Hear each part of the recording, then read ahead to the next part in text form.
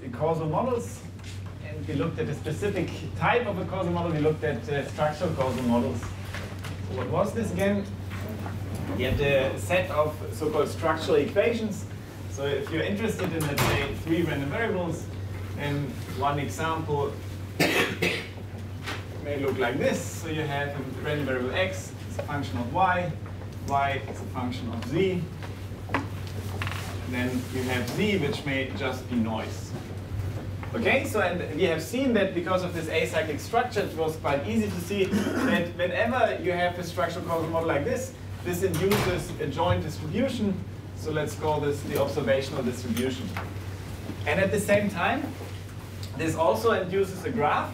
This was very easy because here we just draw edges from variables that appear on the right-hand side to variables on the left-hand side. So here we have z, it's just a chain, right? Z is causing y, and y is causing x. So this is the corresponding graph here.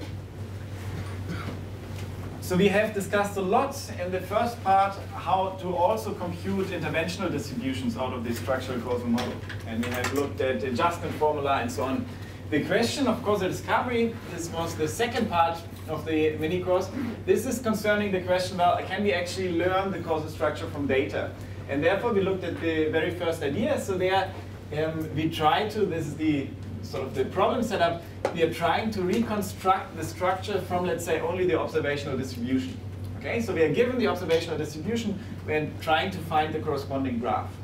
So I will say like 1 more minute about this method again, but if you remind yourself, so the idea was to say, well, we are given the observational distribution and we are sort of focusing on the graph, right? So we are trying to recover the graph structure. Whereas today we will see methods that focus a bit more on the structural causal model. So again, we are given data. So in an infinite setting, you can think of like receiving the observational distribution, but then we will focus a bit more on sort of trying to recover the structural causal model rather than just the graph structure. Okay, so what was the first idea that we looked at? So these independence-based methods, what they do is they establish a link between the distribution and the graph, and they're doing this by saying, well, we have, by basically assuming the Markov condition and the faithfulness condition. And if you assume these two assumptions, if you assume these two conditions, then you have to run a one-to-one correspondence between d-separation statements in the graph and condition-independent statements in the observational distribution, and these you could exploit. So the overall idea was to say, well, we are just looking for all condition independencies in our data, in our observational distribution. We know, because of these assumptions, we know that they correspond to d-separation statements, and then we, in a somewhat clever way, have to try to reconstruct the corresponding graphs. And what I said earlier, as well, is that it's a bit unfortunate because in some situations we can never distinguish graphs that have the same d-separation statements, right? So these were the graphs that we called Markov equivalent. And this is especially true in the case of 2 variables. So if you only have 2 random variables, then in this graph, there's no d-separation statement that holds, right? Everything is connected. So you know that this one is Markov equivalent to the graph with the inverted edge, so to this graph. And therefore, these independence-based methods, they will never work in a sense for in the bivariate case for just 2 random variables. And this is a sort of starting point that we are looking at right now. Any questions about this? 1 minute recap. Good. So then the question is, what do we do then if we only have 2 random variables? Is there anything that we can do? So we have seen that these independence-based methods, they fail here. And in a way, this is a particularly difficult case, and I want to argue now why this is so.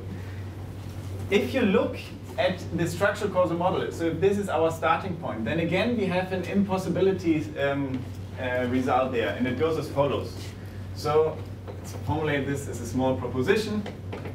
So if we are given a joint distribution over x and y, you can always find a structural causal model, for example with the graph x causing y, that explains exactly this distribution.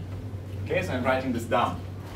So for all joint distributions P over X and Y, there exists a structural causal model. So let's make it easy. So we say there exists a function f and some noise ny such that y equals f of x, comma ny, and ny is independent of x. In a way, this is a bad result. So what does it say? It says whenever you have a distribution that comes from any structural causal model, no matter what it is, then you can always find a structural causal model that corresponds to x causing y.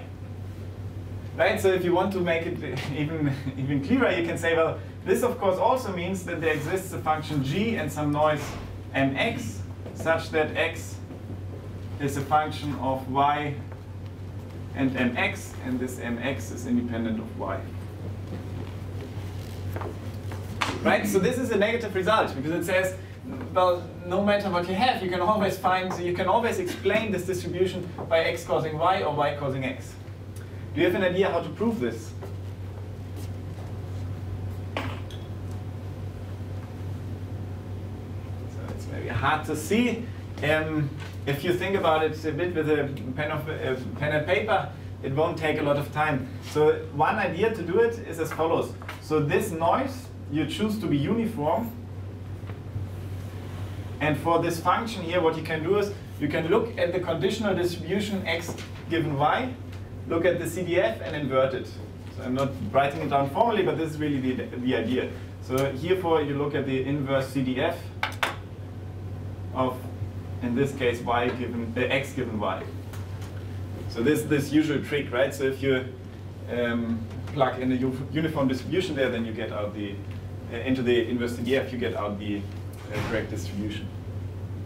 Okay, but the details here don't matter. In a way, this is a complicated, this is a negative result. But what is now important to realize is that if you think a bit about this, it turns out that indeed you can do this, but these functions that you have to use, they are super complicated. So in some sense, if you have a sort of a regularity assumption, we will see that this result does not hold anymore. And the intuition is that indeed you can do this, but only to the price to allow for very complicated functions g and f, and possibly this relation between the noise and the input can be very complicated as well. Okay? So this is the negative result, and now we see a positive result. So the second idea that I would like to discuss in this scheme of causal discovery of structural learning is what we sometimes call restricted structural causal models. So there the idea will be to say, okay, this is in a way bad result, but this is also sort of in a way adversarial. So let's try to see whether we can do anything if we assume that these functions that appear in our structural causal model are easy, if they have a simple form. And we will see indeed then something is possible. And this is the first result. So assume, for example, that you have a linear model. So y is a linear function of x plus some noise, and again the noise and the input are independent, and then it turns out that you have this result. So if the noise and the x are not jointly Gaussian, then you get identifiability. So what does it mean? So in this case, there's no backward model. So if you start with a model like this, then you can recover the structure because there's no way of writing x as a linear function y plus some noise. This I would like to discuss why this is the case and possibly provide a bit of an intuition. Does this sort of result remind you of anything that you may have seen before? So sometimes this rings a bell. This is very closely related to independent component analysis, where you're also assuming non-Gaussianity in order to regain some identifiability. Okay, so the statement hopefully is clear. If we start with this linear model, and if we sort of forbid the Gaussian case, then we have identifiability, meaning then we cannot write the model in the opposite direction. So why is this the case? So let's look at an example. So I just plug in now concrete values for the functions. So let's say it's a function 2 times x, and let's say the variables have a uniform distribution, which is certainly not Gaussian. So then what I can do is I can plot, I can simulate some data. So what do I do here? This is x So I simulate from x, it's a uniform distribution between 0 and 1. Then I plug the value of x, I plug it through this function, through the red line, and then I add some uniform noise to it. So this is a scatter plot that you would get if you obtain a sample from this underlying distribution. Now the statement is, we cannot write this as a linear function from y to x plus some noise. So we cannot write x as a linear function y plus some independent noise. And why is this the case? So your y is actually a summation of two uniform. It's a triangular distribution. So it's like if you now have to kind of find out in another noise process that you have to add to the triangular to basically get a uniform out. So yes, that's a nice argument, and it works. So you're arguing now with the shape of the marginal distribution of y. This works, but it's at least not too clear to me right now how this argument would generalize. So this is certainly a correct argument in this case, but then the statement holds even for non-uniform distributions, right? It holds for all distributions that are non-Gaussian. But it's a valid argument, I think. So a general way to see this is, I mean, what would be nice to do is sort of turn the laptop, but I think this doesn't help to turn the screen, so you may have to turn your head around. So what you do is you turn your head by 90 degrees, and then you're looking at x as a function of y. Okay, so we have to try to explain x as a function of y as a linear one. And I mean, this is a data set, so we can just try it, right? So what do? We just fit a linear model for x using the input y. So we can do this, and I've done it for you. So this is the function that you get. So we are trying now to explain x with the value of y. So this is the function that you get. So but why is this not a valid backward model? Yeah? If you condition on y, then the support, the length of the support is not constant. Exactly. So a different way of phrasing this is to say, if you now do this, the residuals are not independent of the input anymore. And you see this, for example, by your argument by saying that the support changes. So if you look at this value here of y, then what you see is that here the support of the residuals is actually very different from the support over here, right? But it should be independent. So I go back to the original model that we are looking for. So we are looking for an explanation of x using y with an independent noise. And this is not the case anymore. So this is the backward model. This is the best, sort of it's the least square fit. But this is one of the possible backward models that we may look at. And now if you look at the residuals, so this is what I'm now plotting is, I'm just plotting the residuals here. What you see is that here, for example, they are a bit positive. Here they are negative. So what you see is that now suddenly these residuals really depend on y. And this should not be the case, right? So if you have x as a function of y plus some noise mx, then the residuals should be independent of y. But here you see it's not the case anymore. So you have a very strong dependence between the residuals from the fit x to y and y.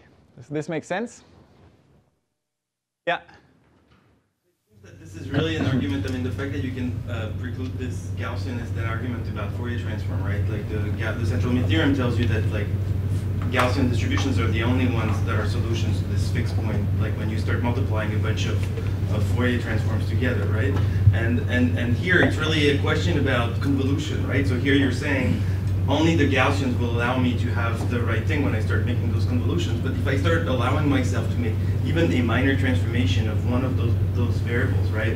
If I make x is, say, y squared plus something, then this is not happening anymore, right? We will see both of these questions, we will see later, if that's okay.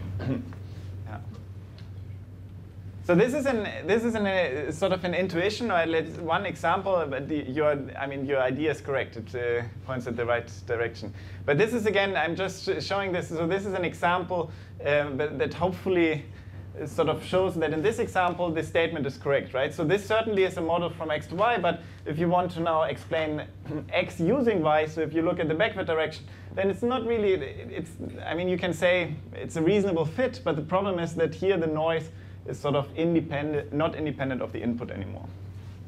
Okay, so this suggests, this argument suggests a method what to do in practice. So can you guess that? So let's assume now we have some data set like this, but we don't know whether like x is causing y or y is causing x. So we just receive data. And then the question is, how can we find out? So if we assume that indeed the underlying model is a linear function plus some non-Gaussian noise, how can we find this, recover this model? We're now just giving data, and we want to see is x causing y or y causing x. We do both regressions and we do an impedance test on the residuals. Yes, it's very easy, no? So what you do is, if you don't know the truth, you're just trying out both models. So let me write this down. So first, you do regress y on x and check independence between residuals and x. And then the second one is the other direction. So you're doing the same thing. Now you regress x on y. And again, check the independence between residuals and y. And then you decide. So I mean, I can show you this is super simple. Maybe I'm stating the obvious here, but I can just show you that this is really indeed simple.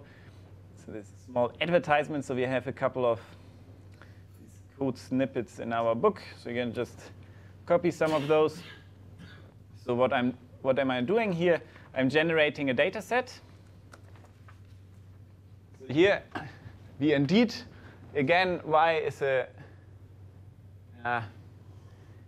y is in this case a nonlinear function of some noise. So we will see that the same sort of argument holds in the nonlinear case as well. So we will see this in the second, but here we are doing the same trick. So here we'll run a nonlinear regression instead of a linear regression. Sort of the same argument. If you're in the linear case and then have non-Gaussian noise, and then what do you do? And this is the line that I wanted to show you. So what you're doing is you're just fitting a model from, let's say, y on x, and then what you're doing is you're checking the independence between the residuals and the input. So this is what's stated here.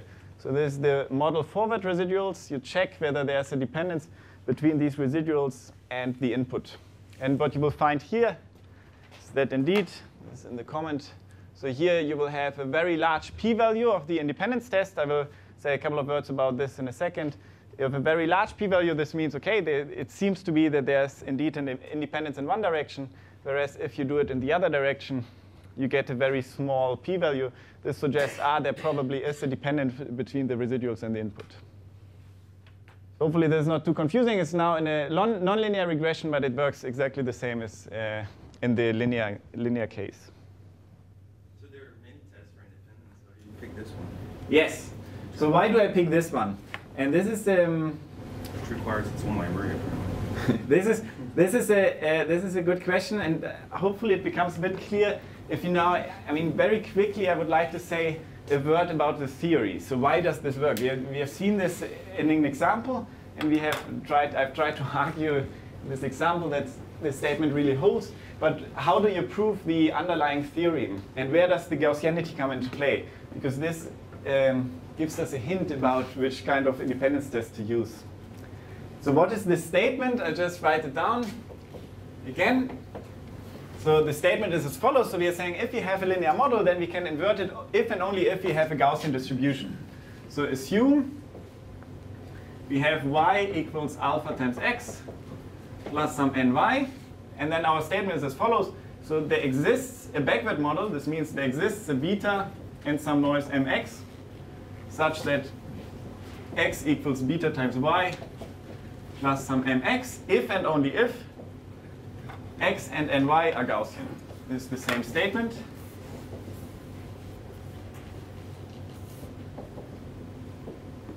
And where does this come from? So how do we prove this?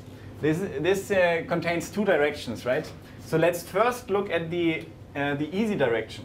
So this is the proof. Let's first look at this case. So if you have Gaussianity, then we can actually invert it. So do you have a nice argument for this? So why can we invert it, the model in the Gaussian case? There are, of course, many different arguments. Write it here. It's easier to read.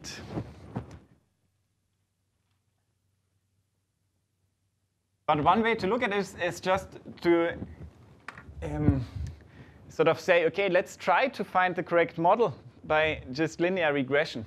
So what you can do is, if you look at these variables in L2, so what we are now doing is we are drawing these random variables as vectors, and the dot product will be the covariance. So how does this model look like? So we are saying y is a function is alpha times x plus some noise. So we start with x. Let's say this is x. Then we have alpha times x. This is just a scaled version.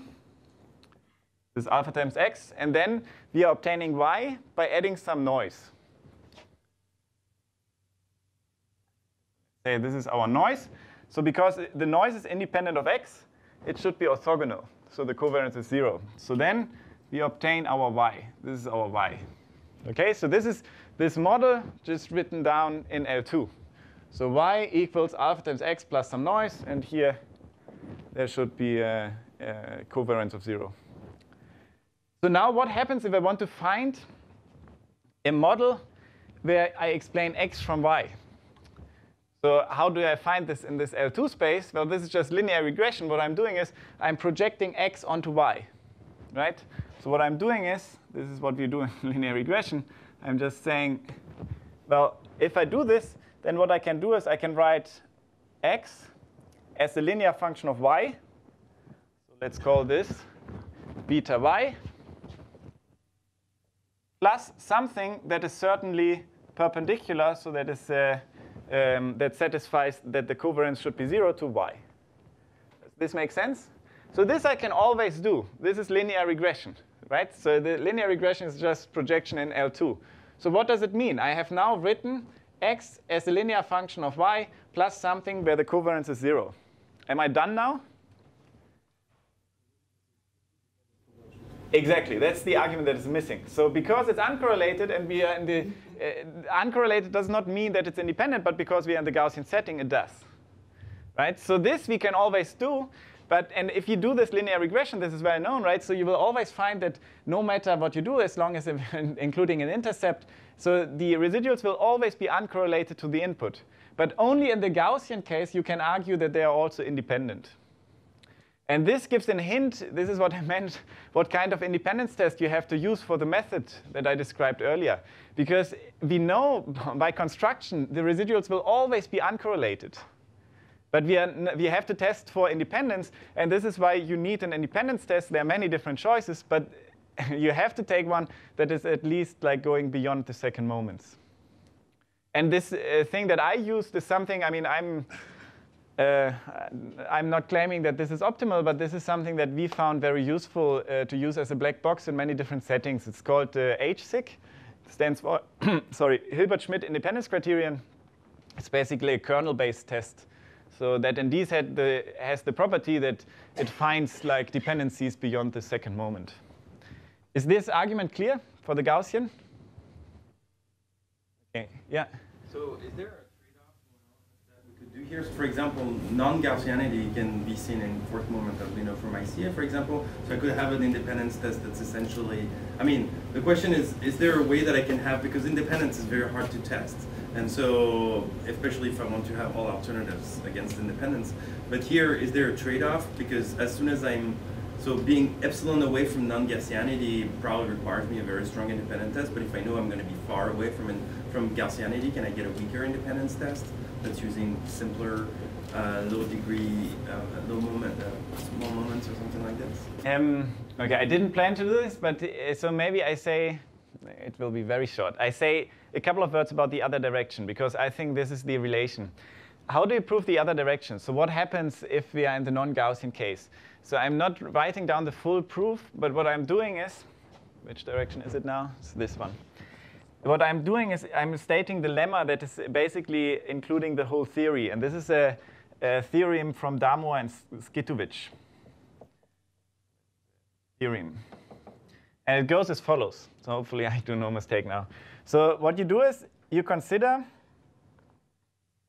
random variables, x1 to xd, and they are non-degenerate. Okay, so think about they have a density or something. Non-degenerate random variables, and they are independent. So now the statement goes as follows from this Darmar-Skytovich theorem. Then, whenever you find two different linear combinations of these guys that are independent, then everything must be Gaussian. Okay? So then the following statement holds. So if there exists alpha j and beta j such that you have the linear combinations of these guys, they are independent of beta j, xj. So then this implies everything is Gaussian. x1 to xd are all Gaussian. So what you can do as an exercise, if you like, in the break or so, this is basically really the only thing that you need to prove this, other direction, this inverse direction. It's actually a one-liner. Yeah? Did I do a mistake? It looks like it. I mean, do you insist that all of them are non-zero? Yes. Then they exist non-zero. Thank you. I knew it. That was a mistake.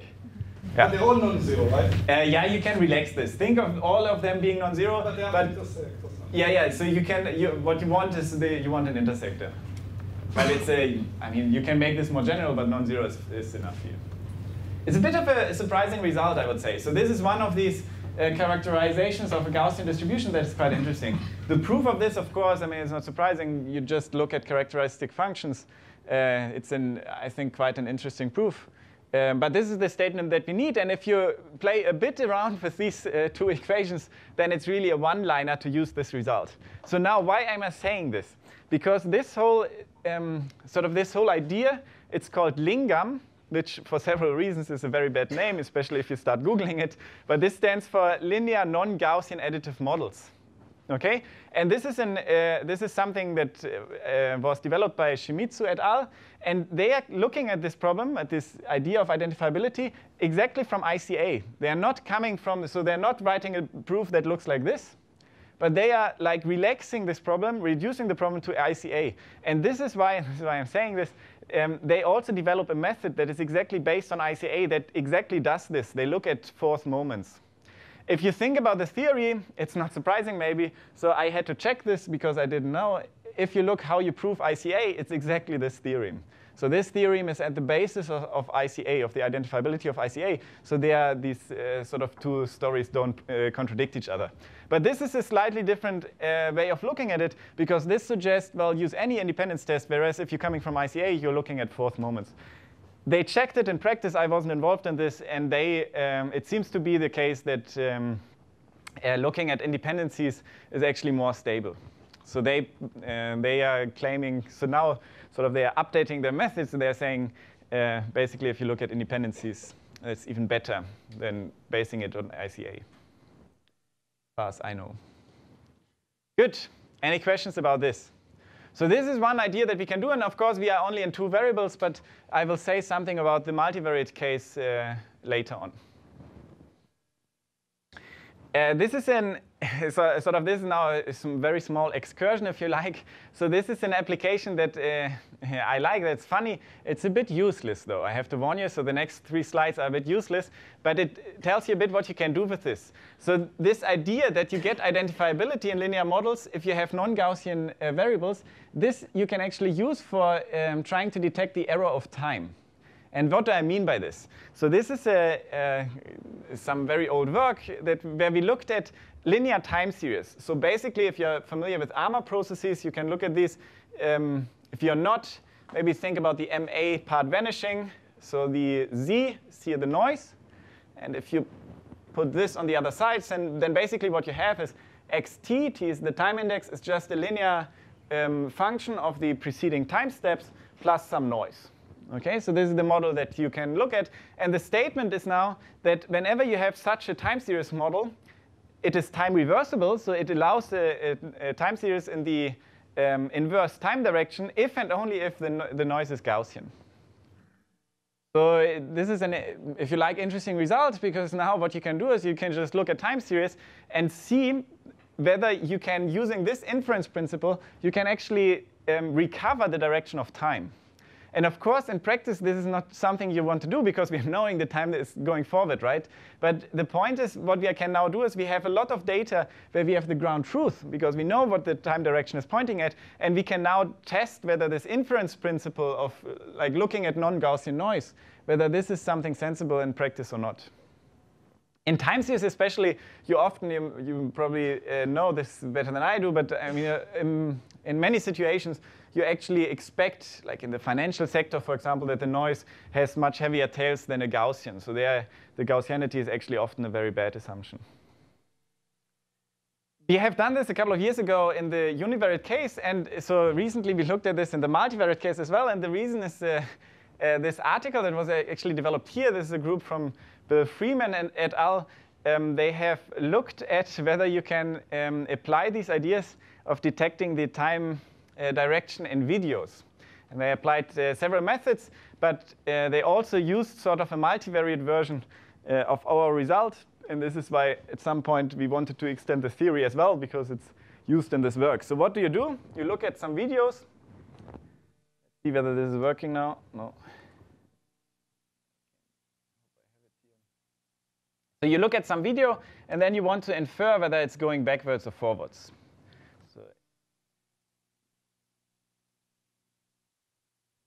Yeah, so this, for example, you just look at the video, and then here, I mean, for humans, it's quite easy to say whether something is going forward or backward, because you just, you have a lot of high-level features, right? But for a computer, you can imagine that it's much harder.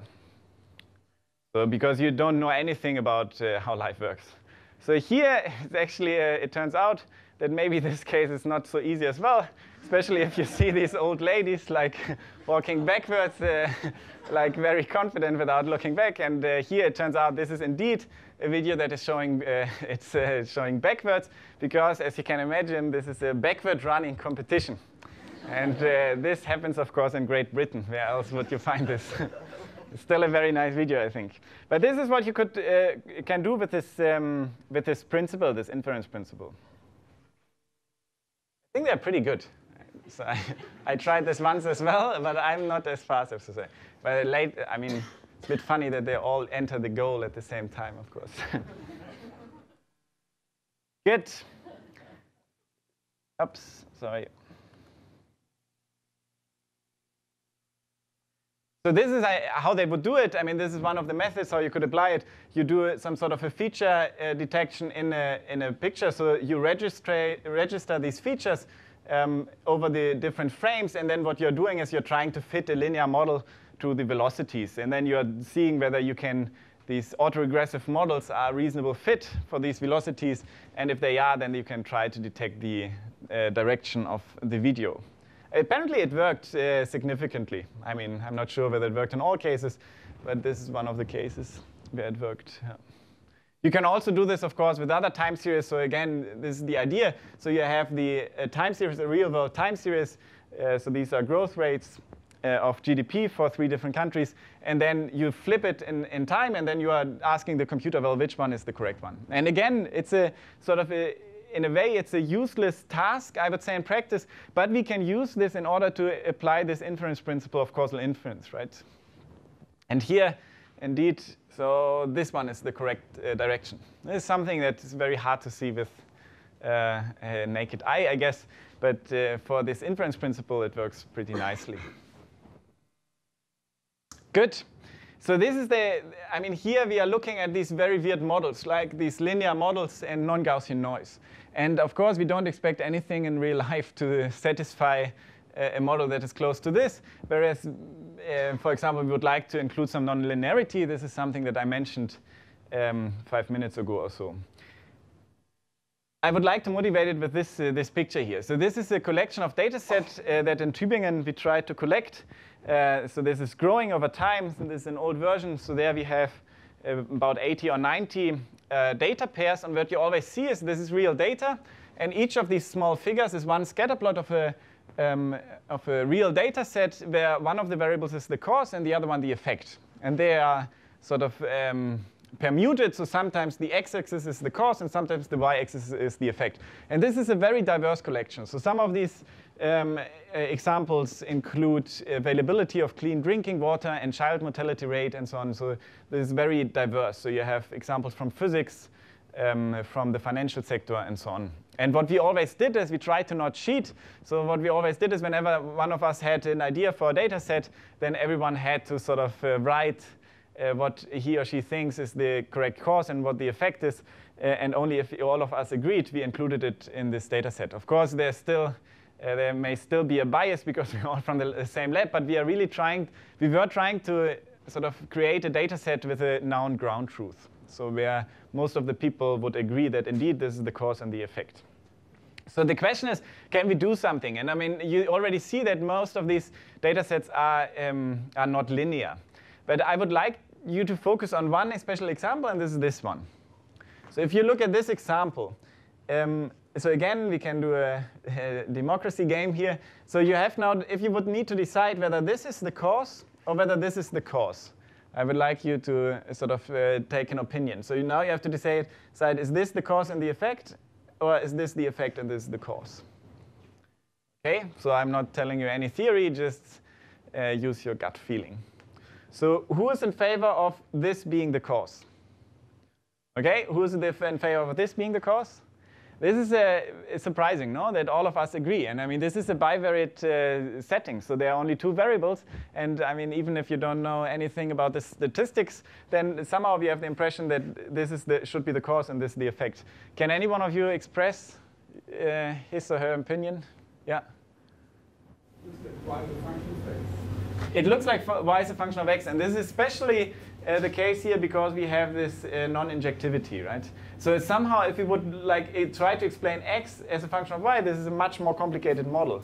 It's a bit bimodal residual distribution. Say again? You would need a bimodal noise distribution. Yeah, and you would even need a distribution that changes, no? A noise distribution that changes, because for these values of y, you would have some noise distribution that is unimodal, but then at some point it becomes bimodal. And this is a bit funny, right? This seems to be a very complicated model. And this is sort of the starting point of this second idea. And now you will see very similar pictures, but in a slightly different model class. We are not linear anymore, but now we are going to nonlinear models. Yeah? There were some plots on the previous slide that looked jointly Gaussian, roughly. Like maybe over there. Here? Here. Oh no, more like now. Right? Yeah, those, I guess. Yeah. Isn't it surprising that all of you agree that one is the cause, one is... We are not, sorry, we didn't agree by looking at the data. We looked at the, sorry, I should have said it. The data ends up looking like this. Yeah, but that's how life is, no? I mean, that's bad for us, maybe. Like so if it's a linear height of father or height of son, right? And that's going to look exactly like this. Yeah. Could be, yeah. So I mean, we only looked at the explanation of the data. So we said, okay, availability of clean drinking water and child mortality rate, hopefully there's only like a causal link in one direction. I mean, I don't know what where the water comes from, but I mean, these are the cases where sort of you hope that, I mean, all of us agreed on the direction of the causal link. And also, but this is where the sort of the trade-off comes in. We try to include cases that are not super strongly confounded. Some of them are certainly. But then if you are ending up with the, I'm not sure, I should have a look at this particular example, but if it's really the case that this is jointly Gaussian, it's sometimes hard to see, right, because this is not a good plot. But if this really turns out to be a jointly Gaussian distribution, then we cannot do anything about it, right? With our methods. Maybe some other person has a different idea, and then you can solve this. But I mean, in a way, then that's life. So we somehow have to test whether our assumptions make sense in practice or not. And this is, of course, still is sort of a toy example, but at least we are, I think, going a bit more towards reality and less towards simulations. So. Good. So this is the same story as you will see. It's sort of very similar results. So again, we consider now a distribution that is just a linear function of x, and now there's something nice happening. So if you have a nonlinear function, you don't need to worry about the distribution of the noise anymore. Can be Gaussian or not Gaussian, it doesn't matter. So the statement is the same. So then you're saying if f is nonlinear, then there's no backward model. So then you cannot write x as a function of g. And again, I will sort of show you an example. So here you just look at one one concrete function. This is the x to the 3 that you have seen in the code.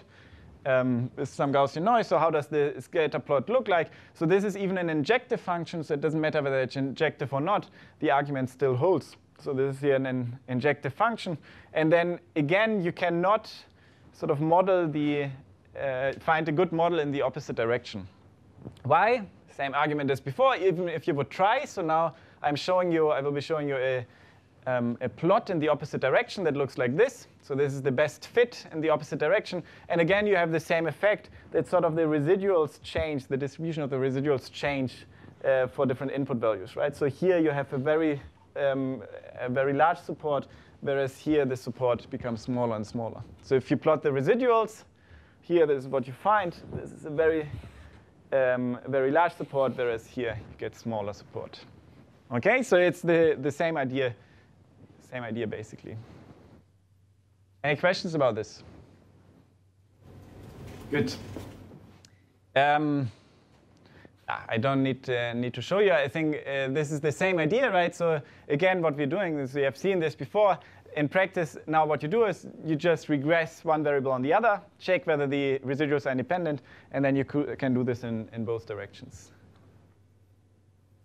This is what you would find. This is an example that I gave at the beginning, right? So this is altitude and temperature. And this, I think, now leads to some points that are worth discussing. So here, what you would think is that the altitude is causing the temperature, right? And indeed, if you look at a fit, this is now a real data set. If you look at the fit, this looks like a reasonable fit. And if you do this procedure, so what we can now do is we can look at the p-values that we get from the independence test. And indeed, the p-value for the forward direction is much, much larger than the p-value for the backward direction. The question that is now sort of becoming important is like, when do we decide and when do we stop deciding? So here we already see that this p-value, I mean, it's much, much larger than this one, but it's still 2%, right? So it's not a perfect fit. And this problem becomes maybe even more apparent if you go to a different example. So this is the chocolate example that I showed you at the beginning. So I once downloaded the data in order to try this out. It turns out this is a super messy data set. So these are actually the data points are like from very different sources, from very different years even. So I'm not sure like whether this is a good data set to use. And also you have very, very few data points here. So it's about 25 or something. You can do the same experiment. So in a way, we don't have enough data for chocolate here. But you can do the same experiment for coffee. So this is a data set that I found. It's the same sort of statement. I didn't do a nice picture out of this, but the sort of plot looks the same. So here, what you're doing is you're looking at the coffee consumption per person per year and the number of Nobel Prize winners. And again, you see a very strong dependence. So the sort of the p-value for correlation is super tiny. So this seems to be significant. And then if you look at sort of our inference procedure, now you want to see what happens now. Is like the coffee consumption causing the Nobel Prize winners, or is it vice versa? So then you can apply our procedure, and what do you think will happen?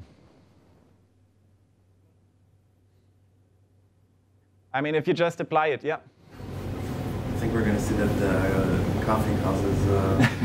Exactly. So what you will see is in practice, I mean, if you just apply the methods, you will find that you don't find a good fit in any directions. So the residuals are very strongly dependent. So here you get a p-value. I mean, of course, it's a question how meaningful this is, but it's very small, right? So 10 to the minus 78 is if you just use the dependence test as a black box, or 10 to the minus 12. So you find very bad model fits in any direction. So what does it mean now? And this is, I think, an important, you can say, I mean, I would even say it's a feature, because this can mean several things. So it could mean that the model class is too small. So this means, I mean, we are writing down, we are assuming that y is really a function of x plus some independent noise. And this is a very strong model assumption, right? So of course, we are using this in practice a lot. We are often like, whenever you're using regression, you are looking at models of this form. But still, saying that the noise acts in an additive way is a very strong assumption. So it could be that this model class is too small. Or it could be, and this I think happens in this particular case, something that we call causally insufficiencies. So this means that there are some variables that are super important for our problem, but that are not included in our causal model. And I would claim that this happens here because, as we have argued like yesterday, there's probably something like the economic strength that is causing both of these random variables. And in these cases, then, I mean, in a way, it's good that you don't find any direction, right? So that you don't have a strong favor of one of these directions. This is something to think about, because now what comes to mind is, well, when is a p-value actually too small? This looks a bit like an innocent question, but I think in practice it's important to think about, because I mean, we all know this famous saying that all models are wrong and some are useful. And here now it really becomes important. So we have seen before, for example, that the correct direction had a p-value of 2%. So is this now a good fit or is this a bad fit? We know that if you include more and more data, at some point the p-value will go smaller and smaller, because no matter how good your model is, it's probably wrong. So at some point you will reject. So if you are now basing an inference technique on these model classes, on these model fits, one has to be a bit careful sort of when to decide. Yeah, there are many heuristics one could choose. Yeah? I just had a question. In terms of when you're testing going one direction versus going the other direction in terms of the function classes, does it matter in terms of that you're restricting them to the same type? Like here, linear range? To linear, linear to linear is easy, but non-linear, like, in other words, the reverse direction, whether that function takes on a very different form than so this is the question about reparameterization, or not reparameterization, but rescaling? Right. Or I mean, like, you know, whether one is linear, the other is like is polynomial or Aha, so okay, so what I didn't say now is like how to do the model fit. In the linear case, it's easy, but in the nonlinear case. So there, you have to use a nonlinear regression technique and an independence test, right? So these are the two components that you choose. And usually what we are trying, I'm trying very hard to do that always, is to say, okay, whenever you have a method that has these two building blocks, it should work if you replace these building blocks by something else, right? So I wouldn't say that there's one canonical choice of a nonlinear regression technique. So if you would find that sort of the performance of your method depends a lot on the regression technique, this is a bad sign, right? So what we are using in practice, I mean, we have been using the Gaussian process regression a lot. In this particular case, in R, I have been using these GAM regression, like additive models. There are several choices, and I don't think that one performs much better than the other. The independence test, the same thing. We are just using this HSIG because it can be used very nicely as a black box method. Even if you have discrete data or categorical data, it doesn't matter, so you can just plug it in. That's why we find it convenient. Yeah. If you apply the different independence tests, you would have different p-values there, right? And I have to say, I'm a bit dubious of an independent test that get like 10 to the minus 78. Yeah, certainly this is based on weird. 50 observations. No, I mean, certainly, those things must be discrete somehow. You're not actually. No, I agree. So it just makes a continuous approximation of what you get. And so, is there like, have you ever tried to look at like, you know, some box plot of the p-values, of the difference between the p-values they would get across, I don't know, 10 different independent tests or something? No, but this would be something interesting to try. We haven't. I mean, what we are usually doing is, if you're really, I mean, maybe I should update this, because at some point I fully agree. So at some point I switched to like permutation tests or something. So like, in order to, I mean, use the same test statistic, but just use a permutation, because these p-values are ridiculous, right? But then here, I don't know how many data points these are, but yeah. So this is what I at some point did. That's a good suggestion, yeah. I think one should do that. Yeah. So maybe two questions on this, how you got this GAM model fitting. So in your case, you have y is actually a nonlinear function of x. So first question is, what type of nonlinearity is kind of modeled in GAM? The second is, do you actually use cross validation? And what is the total sample size that you have in actually getting the p-values? Okay, so I mean, there are several questions at once. So again, so the nonlinear regression technique really doesn't matter. I don't want to promote GAM now or anything. I mean, whatever you like to use, it should work. It's fine. There's also regards, so now if you rescale your data, it's a bit of a question of your nonlinear regression technique, no, to recover this. How many data points you need? So there I would like to sort of point you to, I mean, we also did a lot of simulation studies, and many other people did as well. So this is I mean, it depends now a lot on the number of nodes. So for 2 variables, I mean, now it depends on, this is clear now, it depends also on the kind of nonlinearity. We'll briefly talk about this. Because if you can imagine, if you're in a linear Gaussian setting, for example, you're not identifiable. So you need a bit of nonlinearity to become identifiable, right? So the question is, if you can imagine, if you have a very strong nonlinearity, then of course you need fewer sample sizes. And this is a question that I would like to see answered in theory, but I will show one result that points at the direction, but that is not general enough. I think it's an open question to ask this: how does the sample size that you need in order to get a reliable estimate for the direction depend on the nonlinearity? So, but in simulations, this has been asked, and I'm happy to point you at this. There's maybe one thing that I should say. So these nonlinear models, they look like this, right? And this is a thing that relates now to this rescaling. So these are the models that we are looking at. And what you can do, I'm not sure whether I put a reference in here, but this is work by Konsang, for example. What you can do is you still get the same result if you apply sort of nonlinearity afterwards. So this is a bijective function. So then you have a much broader model class that also allows for rescaling, like nonlinear rescalings, and you still have this identifiability. But then, for example, if you go to this model class, this is why I'm mentioning it, this is much, much harder to fit. If you have the identity, G is like gone, then this is a very standard regression problem. If you have a bijective transformation afterwards, this is much harder to fit. But still, you have this identifiability. But there, you probably need, like again, many more samples, many more data points in order to be able to fit this. Yeah? And to be Gaussian. For the results? Okay, I'm a bit... Because otherwise I think you can invert all if G is an F or 1 to 1, can't you just invert it and get into this?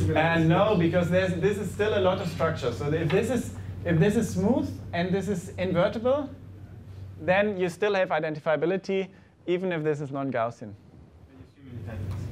Yeah, you assume independence here. So ny is independent of x. This is, I mean, another way to look at it is this is also a bit, I mean, it looks a bit innocent, but this is a strong assumption, this additivity here. Okay, I mean, I would like to sort of show you a bit what you can do with this. So this is now a result on this real data sets that we have, and I'm not saying that we solved causal inference, but this is an indication that there seems to be some signal in the data. So what do you see here?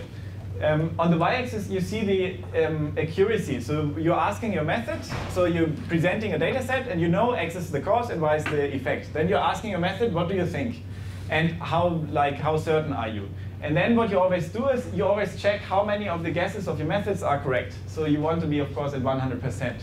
So now what you see is from the x-axis, you see that you allow the method to sort of start over here with the cases where it's most confident. And there you can think of, I mean, if it really looks like independence in one direction and independence in the other, like independence in one and dependence in the other, then you would be very confident. So you're saying, well, I'm pretty certain that x is the cause. Whereas if you find that in both directions, you will have a very small p-value, so you find dependence, then you're saying, well, I'm not so sure about this. And the other case that can happen, of course, if you find independence in both directions, then you're probably in the linear Gaussian case. So both models, both directions allow for a good fit. So what you see here is that here are the cases where the methods are very certain about, and this additive noise, for example, this red stuff. What you see is that it seems to be outperforming at least random guessing. So there's a very complicated plot. So here there's 50%, and this is a debatable shaded area for something that indicates whether you are significantly above 50% or not, but this is point-wise. And what you see is that the red line is not perfect, but at least it seems to be outperforming random guessing. And here, this green one is the linear stuff, and what you also see, I mean, you shouldn't overinterpret these curves, I think, but what you see is that many of the cases the linear fit is just too bad, right? So it's to performing slightly worse there. These other methods are sort of competing methods. I'm sorry, what's the decision rate? So the decision rate is how, so this means you have to decide in all the cases. Let's say we have 90 data points, like data sets. So we have these 90 pictures that I showed you. And this decision rate of 100% means you have to always decide X is the cause or Y is the cause. And here, if you go down, this allows the method to only decide in 40% of the cases. This means that the method is allowed to say, I do not know. Which I think makes sense, because if it's really a bad model fit in both directions, you may not want to say anything. But then what's the meaning of it sees that it doesn't decide just to get a range of... So there, the method says, I do not know, try something else. I mean, this is maybe a general comment here. So the question is, what can we believe, what can we expect from causal discovery, right? So I think, or that's my hope, is that it should be a guide. We should use it as a guide. So I mean, it's a very complicated problem, but the hope is that it gives a guidance to say, well, these are the good candidates for like causal relations. And maybe the biologists, so if you think about, you have like 6,000 genes that you could try to intervene on to see an effect on the phenotype, then what do? I mean, like if you use a statistical method, then you're using a variable selection technique, for example. Whereas the hope is that causal methods can say, well, we have these 100 genes that are, well, good statistical candidates, but I believe these 20 ones are good causal candidates. So try these 20 variables first. And therefore, I think it's actually a very good feature to say in some cases, I do not know. Because you have methods like, I'm not sure whether you know Granger causality. These are methods for causal discovery as well in time series settings. They always give an answer. And I'm not so sure whether this is a good thing or not. Because even if the assumptions are like strongly violated, it's a very quick and easy method, and you always get an answer. But what does it mean? So in this sense, I think, especially in causal inference, it's actually a feature to say, well, I'm not so sure about this case. It seems to have, my assumptions seem to be not met. Would you be able to build a test that's because your test is built on does X cause Y or I mean does X not cause Y or does X cause Y, and then the other test the other way around. Could you build a test that's like does X cause Y and the alternative be or Y causes? I think so. Yeah, we have looked into this, and not with the independence test though. We see like a method for that is more based on likelihoods. Where I think you can do that, yeah. But then, principle Reichenbach that you tried to sell to us yesterday, which was if they're correlated, one must be causing the other, or they have a common cause or something like this? Yeah, but that's fine. No? But of course, then it becomes easier because here we are making model assumptions. The Reichenbach principle is without sort of, it's only assuming a structural causal model, whereas here, it's now a question about how you phrase your test, right? And what's the null hypothesis? But here, I think it's only possible if you sort of restrict yourself to these model classes. Yeah. Good. Yeah. 10 vetted examples where you actually agree on which one's causing the other. Where did most of the methods fail? Do you have an example of what the plot looks like fail? In fact, some of these, for example, these ones here, and what you see is that sometimes you have like a heteroscedastic noise, no? And this is just not included in our model class. But I think even there it's a bit tricky. I also thought so all the time because of the exponential, but if you write it down, it's not so clear. So what you want to have is you want to allow like a factor here that depends on x in a smooth way, right? I think it's also identifiable, but I don't think anyone has properly looked at this. But my intuition would be it is still possible, and then maybe you would get these cases as well, for example. Yeah. I mean, some of these are very, I don't know what this kind of models one would expect here. Yeah. Good, we do a break here. So what's coming in the next hour? So this is, of course, the two-variable case. And I would like to argue that this is sort of the most challenging case. So we have done all the hard work now. The rest follows like trivially. So in a way, if you solve the two-variable case, the d-variable case is sort of you get for free. And then we will briefly look at these restricted structural causal models for like more than two variables. And then we will see one more idea for causal inference. Good, so a small break. The thing that we discussed, but what is nice as I promised is that in certain senses, these two variable cases are really the hard ones. And so it turns out that whenever you have identifiability for two variables, this sort of implies in a very nice way identifiability for any number of variables.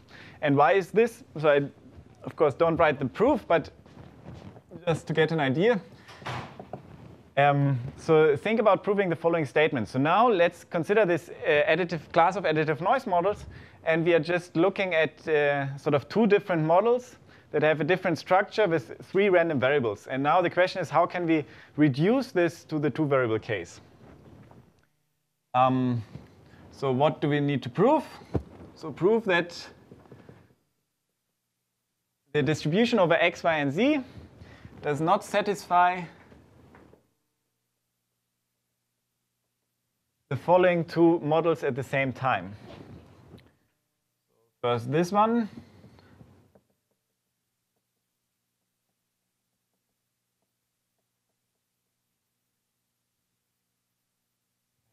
So x is just noise, y is a function of x and z, plus some noise, and z is a function of x and some noise. This is the first model. And the second one, so what is the corresponding graph? So here we have x causing y and z causing y. And the second one will just be the same, but with this arrow inverted.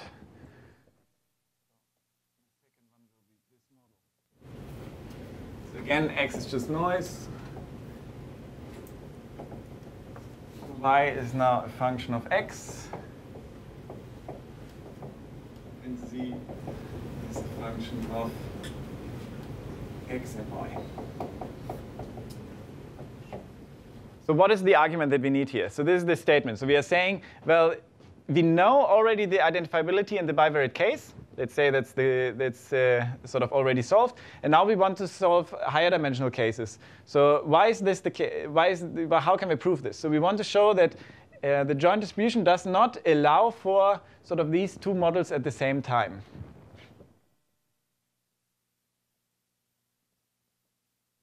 So how can we reduce this? So we now want to imply we want to sort of do proof by contradiction. So somehow this has to imply a statement that we know is false. So we want to sort of show that this cannot be the case. And what would you do? You have an idea? So here, of course, we all assume that these are nonlinear, right? At the same time, if point f, g, h, j are nonlinear. Sorry? Did you say anything? No. Do you want to answer the question? That's fine. Ah, OK. So any ideas? You want to reduce it somehow to a 2-variable problem. Yes, and how can we do that? Yeah, we just condition on x. So we just condition on x, because then what you have is, so you have that y condition on x. This is just now a linear function, a nonlinear function. So this is the case if you just condition on x. This is f of small x comma z plus some noise. And of course, if you do it like in sort of this, on this side, it's the same thing. Right? So you just condition these equations on x. And this is sort of the main idea. And it turns out that this is really the key step here. So this you can always do. So you can always, no matter, you start with two different graphs. And you can always, by a sort of clever procedure, you can always find sort of some variables such that if you condition on these, you are reduced to a bivariate case. And of course, this is not important for methods or something, but this tells you, hopefully this gives an intuition why sort of this is a very strong and powerful result here. Good. So again, then sort of these results we get for free. So just look at the same thing. So again, we're looking at structural causal models, and we are asking, well, can we somehow recover the structure from the joint distribution? And as we have seen in the bivariate case, the answer is in general we cannot. So if we don't assume anything about the form of the functions, the answer here is no, right? So this was the idea of like constructing, if we want to prove this, using uniform noise and then looking at inverse CDFs. That's the result. You can read it in the book if you like. It's not not surprising. But this is the positive result. Indeed, you can do something if you assume some more structure, for example, that you have additive noise. It's a strong assumption, but by the argument that I gave over there, so then we get the identifiability. So here the answer is yes. If you're in the Gaussian setting, you just need to assume that the functions are nonlinear. OK, so there's this is sort of an overview picture, if you like. So I think this is a bit interesting to see. So, but it turns out that if you look at a general structural causal model, then you don't have identifiability, right? So this is in a way, this model class is too large. So then if you restrict yourself and saying, well, OK, you have these additive noise settings, then and if you have nonlinear functions, then indeed you get identifiability. So then it is possible to recover the graph structure from the joint distribution. You can even be more specific. So if you say that these functions are sort of additive in its components, this is also a very nice model class to study. These are sometimes called causal additive models. And then again, you have identifiability. But then if you're going to linear Gaussian models, you lose this. So somehow, although we often think that this is a nice model to play with, right? And this is what people have done for many years. This is in a way a very hard case, and this is a hard case. So the most general and the most simple, these cases are very hard. And there's a lot of space in between that people have not studied yet. So the question is really, can we somehow sort of describe these function classes where we get identifiability? And I don't think we have a satisfying answer there. Yeah? Is that the functions are non-linear. Is it enough if just like in each connected component of the graph, one function is non-linear? This is a good question that has been recently studied also from some people in Zurich, from Jan Ernest. So the question of mixed linear and non-linear functions. And this has been answered. You can characterize where you need non-linearities. Indeed, your intuition is correct. You can deal with some linearities in the graph. Yeah. So the noise in the second line can be Gaussian or not? Yeah, so I'm writing this down. One always has to be a bit careful. So I'm always writing this down for Gaussian noise. But in principle, you can think of here allowing for non-Gaussian noise. Why I'm not writing this? Because there's one counter example as well, example for the linear Gaussian case. It's a very sort of non-generic example where you tweak the distribution of the noise and you adjust it with the function very carefully. And then there's one more very weird counter example where you don't have identifiability. But this is why I always write things down for Gaussian noise. But you can show that in this, you can make rigorous. So this is identifiable in almost all of the cases. So there's some rigorous theory, but I didn't write down the theorems here. So this is the picture. So we have the empire of additive noise. And there's like this one little village that is not identifiable. And this is the linear Gaussian case. So this is the bad guy in the story. So this is what you can remember. It's a bit funny because this is usually a model that we like a lot. OK, so this is something that for the statisticians among you, this is something that I would like to pose as a problem that I think is interesting. So there's another way of looking at this. So if you now look at sort of the, I drew these manifolds, but of course this has to be a bit made more rigorous here. But so if you now look at the space of all distributions that you can obtain by an additive noise model from X to Y, let's call this red space. And if you at the same time look at the models that you can obtain with an additive noise model from Y to X, then these models intersect, right? So we know that if you're in the linear Gaussian case, we can be either X causing Y or Y causing X. But all the other parts, they do not intersect. So now the question is, of course, well, if our true distribution lies here, we can also use a different inference technique, right? So if now we receive a data set from this distribution, this is the empirical distribution that might lie around here. So then, of course, if you're only given our empirical distribution and you want to find out, well, are we in this red or in this green model class, what do? You just check which one is closer, right? And this is known as the principle of maximum likelihood. It's the same thing. So if you now just want to check which one is closer in KL, then maximum likelihood is in this sense equivalent to minimizing the KL distance. And this is what you can do.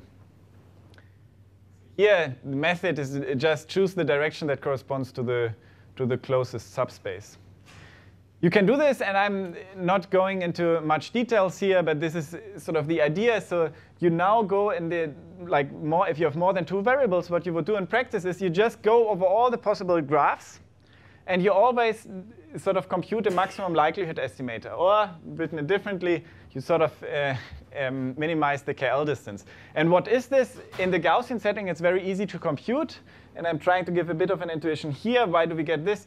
So in the Gaussian setting, this is very easy to compute. And what you find is the following. You have a candidate graph structure. And now you want to say, how well does my graph fit the data? So what you do is you always have your candidate DAG, your candidate structure, has some parents from the variable xi. Right? And what you're doing is you're regressing xi on its parents, and then you look at the residuals. And somehow the intuition should be, well, if these residuals are very large on average, then it's sort of a bad structure, right? Then it's not a very good fit. So what you do is you look at the variance of the residuals from from each of the nodes. Okay, so if you have a candidate graph structure, you want to say, how well am I fitting? This corresponds to saying, how close am I to this subspace? What do you do? For each variable, you check which are my parents, and I perform a regression. Then I look at the residuals. I compute the variance of the residuals, and I want to say, well, if this is very large, then this is bad, right? So this is why what you're doing is you're looking for the graph structure that has this minimal score of this type. So this should look familiar if you're used to maximum likelihood here. There's no magic. Yeah? So if I'm only in the 2 variable case, then this is only measuring the size of the residuals, and it's not telling me anything about independence. Can I just find cases where there's complete dependence between, like, my residuals are almost deterministic functions of x, and have the smaller residuals in one case than the other? No, I don't think so. Okay. I don't think you can. But indeed, I mean, if you look at this, so I can show you the code. I mean, you're right. In the 2 variable case, this is super easy. So I happen to have this here as well, right? So I remind you, what was the example here? We have 2 variables. So this is the scatter plot. We have already seen what you can do is just regress y on x and x on y and check the independence of residuals. This other method, this likelihood is alternative. It's an alternative. It works exactly like you can see here. So what are you doing? We are sort of for each of the candidate structures, what we are doing is we are computing the residuals, computing the variance of this guy, the log, and then we sum over all variables. In this case, it's only 2 variables. Right? So if you do this, you will find that in this first direction, what do you get? 0.14. And in the other direction, you get minus 1 point something. So indeed, here also, it's not surprising. It's a simulated data set. But here, you get a much better score for the graph x causing y compared to y causing x. So here, this is super easy, because we only have 2 candidate graph structures. Is this clear? So this is a very simple method, if you like, that you can do. And here, it's just, OK, you run over the different graphs. For each graph, you compute this guy. And then you check which graph leads to the best, yields the best score. But now there are a couple of problems with this. What are the problems? OK, several problems. We start with your problem. There's a lot of graphs. There's a lot of graphs. How many graphs are there? So for 2 variables, how many DAGs are there? 3. Yeah, why is 3? Because we have x causing y causing x, and the empty graph. What about 3 nodes?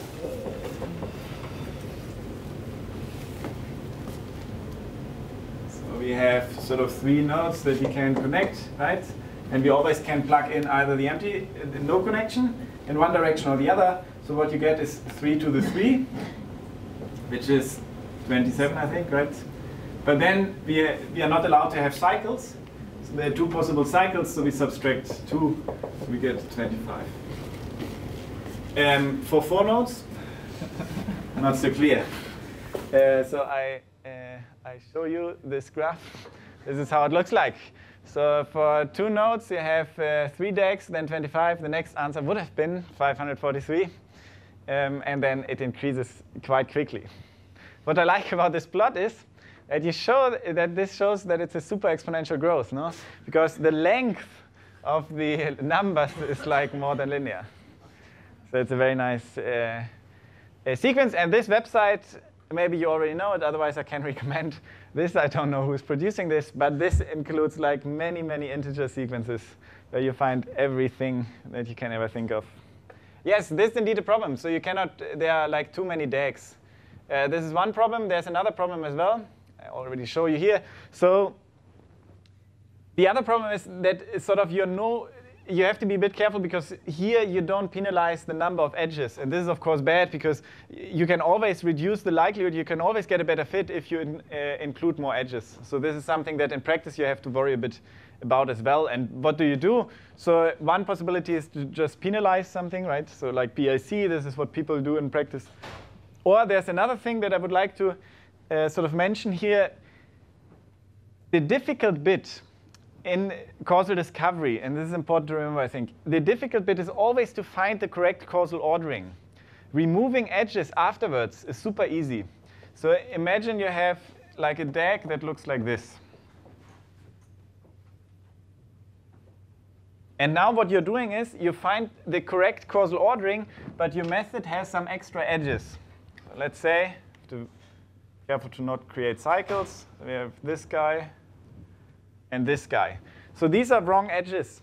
But you found sort of the correct causal ordering, but you have too many edges. How do you get rid of them? Well, this is just normal statistics. So you just look at, for example, this model here, Z. You see that it's explained by X and Y, and then you just do a variable selection technique. So this is like standard statistics. You don't have to use a causal method for this. Finding the causal ordering, this is the hard bit. And this is, for example, where you need ideas. For example, like, I don't know, these additive noise models or other ideas. But removing extra additional edges, this is just standard statistics.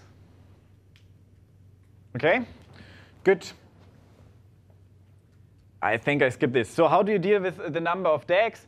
So what you could do in practice is just do some greedy searches. There are a couple of ways. Probably you can think of them yourself. There's something that is called the greedy, from Chickering et al. They looked at some of these greedy searches. But I think I'll skip this. This is self-explaining. This is a statistical question that I would like to raise that I asked earlier. Because you asked, like, how many data points do I need? And so I try to answer as follows. Somehow it depends now on the nonlinearity that you have, right? Because you can imagine if you're very close to this intersection, so if you're very close to the linear Gaussian setting, then of course the identifiability is much harder because your true distribution may lie on this red manifold, but then because of you have empirical data, it's much harder to decide, are you closer to the green one or the red one? So what I think needs to be studied to get these finite sample results, but you can do it if you're doing it in a different way, I would be very happy as well. But I think what one needs to study is the following question. So you are looking at a distribution on this model class, x goes to y. And then you want to find out, well, how close am I to the wrong model class? And this must depend on the nonlinearity that you're looking at. It's sort of intuitively, it's clear. And this is something that I tried to look at, but again, I didn't go very far here, but this is what we managed to do. So if you, for example, have a nonlinear function that you parameterize with beta, so if you have y is beta times x squared plus some noise, and again, you're looking at the Gaussian case, which is the easiest, then what you're trying to ask is, well, how far are we from the wrong model class? So what is the closest model in the wrong model class? And we know certainly that this is larger than 0. We know from our identifiability result, right? So, but the identifiability result doesn't specify how far we are. It's just, OK, if you either have this model or this model, but not both at the same time. But what we need to find out is how far are we actually. And in this very simple setting, you can compute it. And that's the answer that you get. The logarithm of this term that scales with beta squared. Not so surprising that you get a beta squared here because the KL is sort of a squared distance, I guess, right? So but this is what you find. And also it depends on the signal-to-noise ratio, which makes sense as well. Because if you're adding a lot of noise, then basically you have independent, then y and x become independent. And then, of course, you're not identifiable either, right? Not important for the remainder of the talk, but this is an open question, so whether we can study this in a more general setting and even maybe with more than 2 variables. But I think this is needed to understand how many data points we need. Good. This is the next visual break. So this is smørrebrød, which is in Denmark. It's very popular, and this is just bread with butter. But they put a lot of stuff on it, and then you get even it's pretty fancy. I like it a lot. So you even get schnapps that corresponds to the specific bread that you have. So I can recommend whenever you're in Copenhagen, have some smørrebrød. Are there any questions about this part so far? So this was the second idea that we talked about. This is restricting the structural causal models.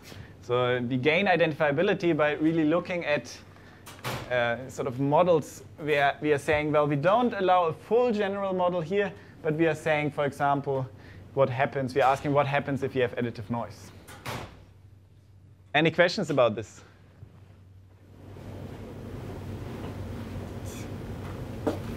Good. So then before we go to the sort of last idea, I would like to say one word about simulations. So this is something that I think is interesting to think about when you want to find out, well, how well are my causal inference techniques actually working? So what would you do is you would generate data from a known structure. Then you apply your inference technique, and you ask, well, how well did I recover my structure? So now here's a question. So this is a very famous drawing from Leonardo da Vinci, who invented all sorts of stuff. And this is some sort of protection for a horse. And the question is now, you imagine you have a copy of this drawing. So you're given an original drawing, the left one, that's correct, and you have a copy. And you want to find out how good is the copy. And I want to claim here that this is not a well-defined question, because it really depends on what you want to do with the copy.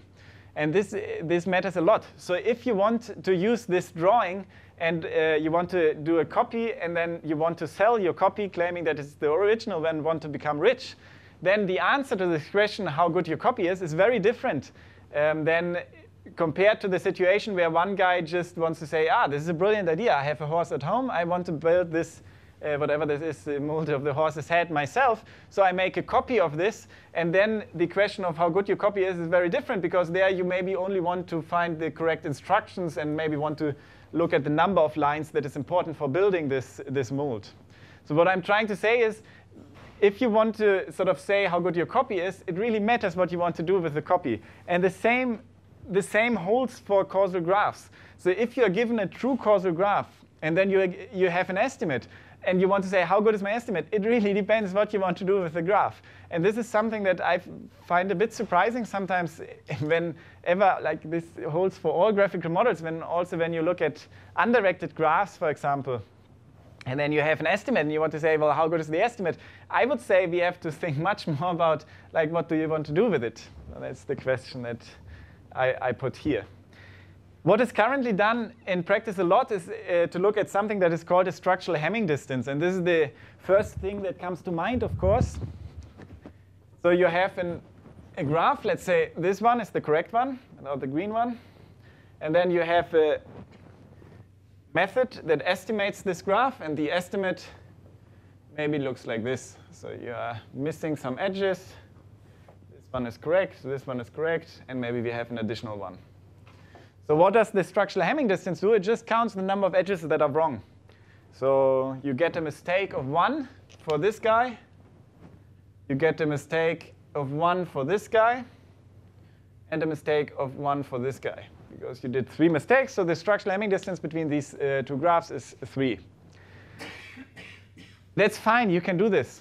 But I would claim this is only, in what sense is this a meaningful distance? It's only meaningful if you want to say, well, how close do they, how similar do they look or anything? The alternative is to say, well, what are we using this graph for? We are using this graph for doing causal inference. So therefore, we suggested to use a distance that is much closer to this. It's a bit technical, that's why I don't go into details, but just what's the principal idea? So the principal idea would be to say, well, if now you're using your graphical estimate for example, for computing causal effects, then the distance you come up with is very different Because imagine you have two components in the graph. So you have a lot of stuff here, x, y, z, w, and they're all very nicely connected. And then you have sort of one edge that points at another cluster where you have a lot of connections here. And then maybe if you get this edge wrong, this is actually a very bad mistake, because then you get many causal effects that are incorrect. Whether maybe this edge, if you get this edge incorrect, it doesn't matter so much. And how could you do this, formally define this? This is, in principle, you can all do this so now, hopefully, because we have looked at this adjustment, right? So we always say that whenever you want to compute a causal effect from x to y, we adjust by the parents of x. So what you can define is to say, how many of these causal effects do I actually get wrong? So I know there's a true graph. I know I can compute causal effects. And how many of these sort of causal effects do I get incorrect when I use my estimate? Is something that we call, I skip the definition here, that is something that we call the structural intervention distance. And these plots only show that this is quite different from the structural Hamming distance that you see here. So what you see is that for many different graphs, we simulate graphs, and you always check what is the structural intervention distance and what's the structural Hamming distance. And if they are equivalent, they should lie on a line. But they are quite different. And this is just maybe something to think about. So I really do think whenever we are estimating something like this, we have to sort of, if you want to evaluate how well your method performs, we should take this into account. Why does this become important? Because I think if you now want to draw causal conclusions, how well methods actually perform, I think the structural intervention distance is more meaningful to look at. So this is one simulation result. There are many, many, many others, but I just want to point out one here. So what you see is you see different causal methods. So this is the additive noise model that you have seen. This is Lingam that you have seen as well. This is the linear. This is the nonlinear additive noise. This is the linear noise. This is PC. This is this independence-based method that we have seen before. This is a version of it called conservative PC. This is greedy equivalence search. This is very similar in the linear Gaussian setting. It also looks at trying to find the Markov equivalence class. And this is just randomly guessing the DAG. And what you find is for many simulation studies, so you have 100 nodes, you report this structural Hamming distance, and this is just a box plot. So what you see here is, aha, all these methods perform very nicely, very much better than random guessing, for example. So here, if you zoom in as well, I mean, here you see slight differences. So this is indeed, it's a simulation that favors a bit the additive noise model, but it also shows you that if you have these nonlinearities in your data, they really help. So this is something that is much more robust compared to the PC, for example. What I want to say is now, if you look at this other distance, the picture changes a bit, because this is the structural intervention distance, and then suddenly you see that you're not doing much better than random guessing anymore. And this is something that I think is important. So we have to somewhat be honest about which scenarios can we actually hope the causal inference techniques to work, and which ones are still too difficult. And this is a very high-dimensional setting. So I think you have like 100 nodes, and I don't remember, I think 100 data points or something. This is something you can think about applying your methods, but I would be curious. I would say this is in a range. If you're in these nonlinear settings, this is much, much easier. So then you can really beat, sort of, you can get some signal out of it. But otherwise, I would be curious. I would be sort of a bit careful. So whenever you're reading these results, I think it's nice to include the random guessing, and also I think the structural intervention, this is something to look at. Good. Any questions about this? Just a general comment, maybe. Good. Then there's only one thing left for sort of this part of the course, this causal discovery, and this is something. This is a third idea. So the first idea was the independence-based approach. We connected the distribution and the graph. The second one was to look at these functions, these structural equations here, and restrict the function classes.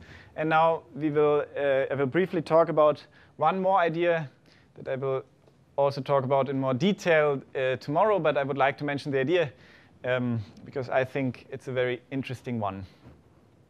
What's the setup? The setup changes now slightly, so we are saying we are concentrate on one target variable.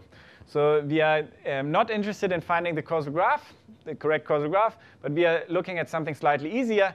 Namely, we want to find the causal parents. So if you are given a causal graph like this one, then as I mentioned earlier, you can use a lot of variables for prediction.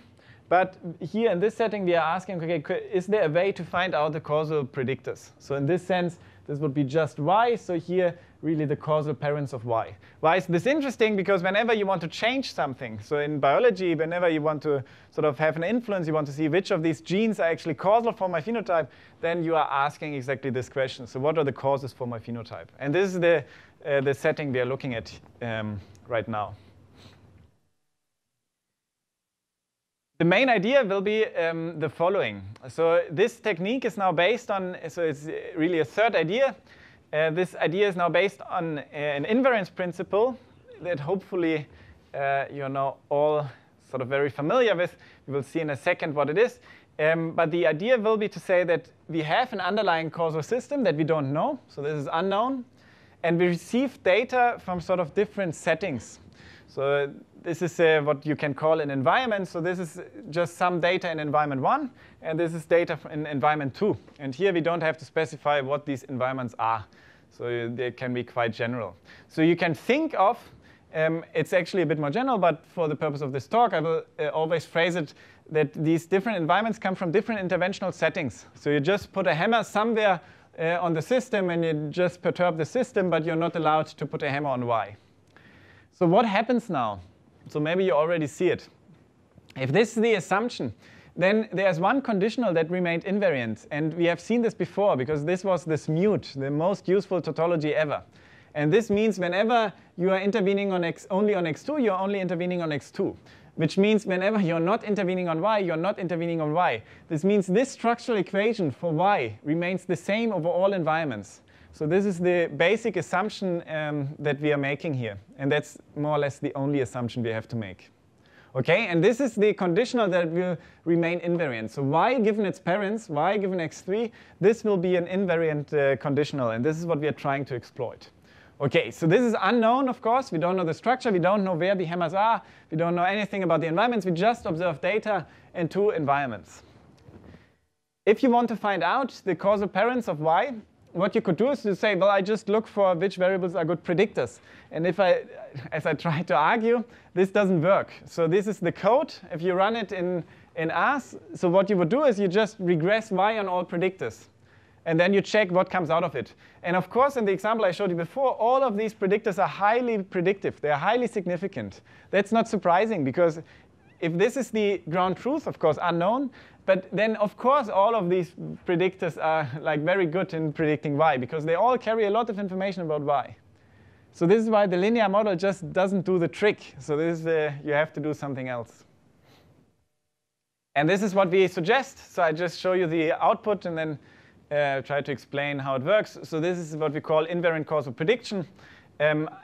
It looks very similar to an invariant to a linear model. But there's one difference, namely what you also give to the method is the index of the environment. So you're saying the first 250 data points are from environment 1, no idea what this means. And then the next 150 data points are from environment 2. Okay, so this is all what you provide to the method. And then indeed, it looks like magic, but it's not. So it finds out that only variable number 3 is really a cause. Okay, so this method somehow can distinguish between variables that are just predictive and variables that are causes. And how does it do it? So the idea is super simple. It's really only based on this invariance principle, on this mute principle. So that's the key idea. Most useful tautology ever. The probability of y given its parents, this remains invariant if the structural equation for y does not change. Right? So I will show you a couple of examples, but hopefully this is now obvious. Look at this structural equation. It doesn't change. So this is always the same here. And this, of course, determines the conditional of y given x1, right? If you want to know what the conditional is, you just look at this equation, and then you can compute it. I mean, hopefully this is clear. So if y is 2 times x plus some Gaussian 0, 1, then, of course, y given x It's just a Gaussian with mean 2 times x and a variance 1, right? So this is the only thing that you need to determine the conditional here. So now if we intervene somewhere in the system, for example of x1, this edge here vanishes, but the conditional is always the same. It doesn't matter where I intervene. I can intervene on this guy. This can be a complicated intervention, so it can be like not removing arrows, but just changing them. You can intervene at all the other places, it doesn't matter. So as long as you do not intervene on y, this condition is always the same.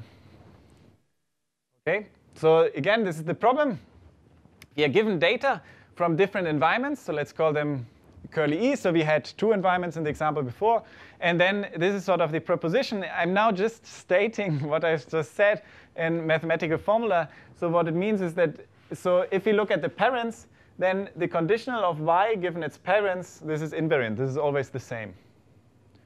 Okay, so if you want to write it down as in a hypothesis, you're saying, well, these are our 2 environments. So we are saying for this set S star, this is the unknown set of parents. This is the thing we are trying to infer. Then we know that always this y given xs, this is always the same.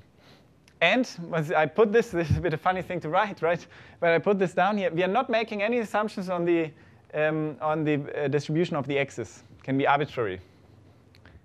Doesn't matter. In practice, what we are doing is you can actually also test this. We are going to look at a linear model, but there's actually no reason why to restrict yourself to linear models here. But what would it read? How would it read in a linear model setting? So it says that y is a linear function of x, and it's always the same linear function. So you have a gamma star that's always the same. In all environments, you have the same sort of linear function. And the noise distribution here, this is also always the same. So here you're basically saying, well, we have the same structural equation in all of these environments. That's trivial, right? So how do we exploit this for a causal inference technique? So the goal is to find S star, right? And now what we are doing is we are running through all possible candidate sets S. That's the main idea. And always check, do we have invariance for the set S or not? So you go through all possible subsets, and you always check, is it invariant or not? And you know that for the true set, it will be invariant. For the others, you don't know. So this is here an example. So you go through all possible sets of covariates, and you always check, do I have this invariant satisfied or not? Do I have that in all these environments, this set leads to an invariant model or not? And maybe here you find yes, here you find no, here you find yes. Aha, this was the correct model. Of course, we don't know that this is the correct model, that this is a star. But by assumption, you always find a yes answer for the correct model. But you don't know, is it this one or this one? Then you go further, you say no, and here again you have yes. And now what does the method do? This is the only formula you need. You just look at all these sets, all the good sets that are accepted, and you take the intersection. That's all what you do. Here you're running through all possible sets. So you always check, is the null hypothesis satisfied or not, and then you're taking the intersection. In this case, what is it? It's just 3, right? So 3 is the only variable that appears in all these sets. And then this is almost trivial, but what you get is that whenever this intersection is non-empty, so whenever you find a variable that is in this intersection, then with large probability, it must be in this set as well. So whenever the method outputs something, you know that it's correct. So you know with large probability that it is contained in S star. And that's the whole trick. So you can write this down as a theorem. So it looks complicated, but this is just the output of the method, right? So S hat of E, this is what we call the output of the method. So with large probability, so this is the level of your test, let's say 1%. So with large probability, the output is contained in the true set. That's what you get. And I think this is a nice sort of a nice coverage guarantee, because in practice, I think you want to have something like the method to say, I'm certain about this or not. And here, in many cases, we will see a couple of examples in a second. In many cases, the output will be empty, but in others, it will not. And whenever it's not empty, then you can be certain that it's correct. So for it to be, so this does not need any diversity in your experiments. You could have potentially one experiment, and then it would probably get something. You get empty, yeah, right. Exactly. So if there's sort of there's a guarantee built in here. So whenever your environments, your environment 1 and environment 2. So the idea is to make use of the diversity of the environments. And as Philippe says, so whenever they are the same, then, for example, I mean, there's no diversity that we can make use of. So what will happen is that everything looks actually invariant, and the output will be the empty set. So then you just say, I have no idea. If you want to make this large, you can actually, so I didn't put the results here, but you can analyze this in an infinite sample version. So if you want to make this large, this at least intuitively means that you want to have very diverse environments, because then less and less things become invariant and you're closer to the true set as star.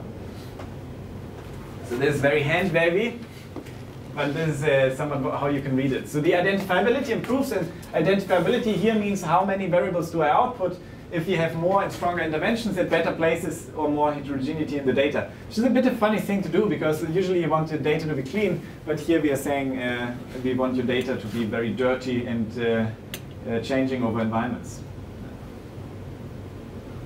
Good, so this is an example. So you can think of the environment as well as being sort of a variable that is influencing parts of the system. For example, here, the intervention, this first environment is just observational data, and in the second environment, you intervene on this guy, for example. And here it turns out that this is a very informative case. So this is, I mean, I chose this on purpose. So this is a very informative intervention in the following sense. So if you are now running sort of this method, what does it do like, behind the scenes? It always checks which of the variables are sort of leading to an invariant model, and it sees here it's, for example, 2 and 4, or 1 to 4, 2, 3, 4, 1, 2, 3, 4. These are all invariant models. So then you sort of output the intersection, and indeed, in this case, it's 2 and 4, which indeed are the correct causal parents here. So only 2 and 4 get a p-value that is smaller than 5%. So this is what happens behind the scenes there. What I think is important to look at is the robustness, right? So what does the method do if my model assumptions are violated? For example, if I have nonlinear functions, whereas I thought I have linear ones.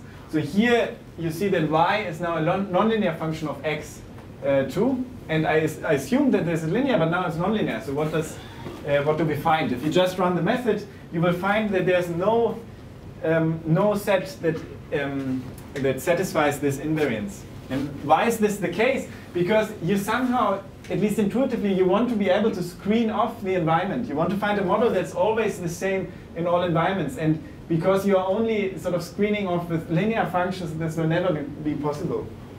So there's actually an argument that you can make. So the idea is really, so if you have a model violation, that like nonlinear models, usually this leads to a loss of power, but not to the coverage. So then you again output the empty set.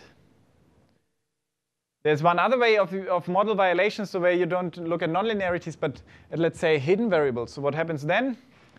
What is this? This is okay, I first do this. So this is a model violation with a hidden variable. So what happens then?